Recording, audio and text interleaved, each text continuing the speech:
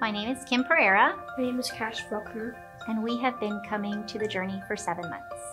The very first time I walked into Journey Kids as a person who was shadowing, someone came up to me and said, "Hey, can I give you a hug?" Because that's what we do here at Journey Kids.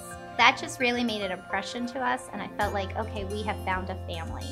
I see new people coming to Journey Kids. I see them scared because they don't know who anybody is. They don't know how different it's going to be when they're old church.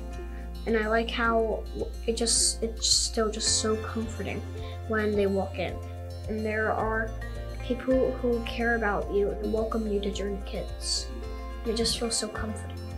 I just love the fact that when you walk into Journey Kids, it is a service for the kids. It is a gathering for them. And, we worship God, and they have a wonderful Bible lesson. And then afterwards, they get into small groups, and they are able to learn how to apply the Bible lesson to their daily lives. It's just a time where we have really grown spiritually, and we're seeing our kids grow spiritually.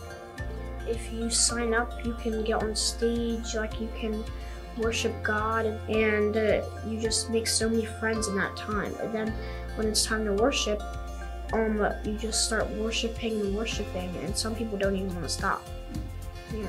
They are actually there to learn about Jesus, to know God, love God, and live like He says. And the people that work at Journey Kids, that is their priority. They love their children, and they want them to have a relationship with the Lord.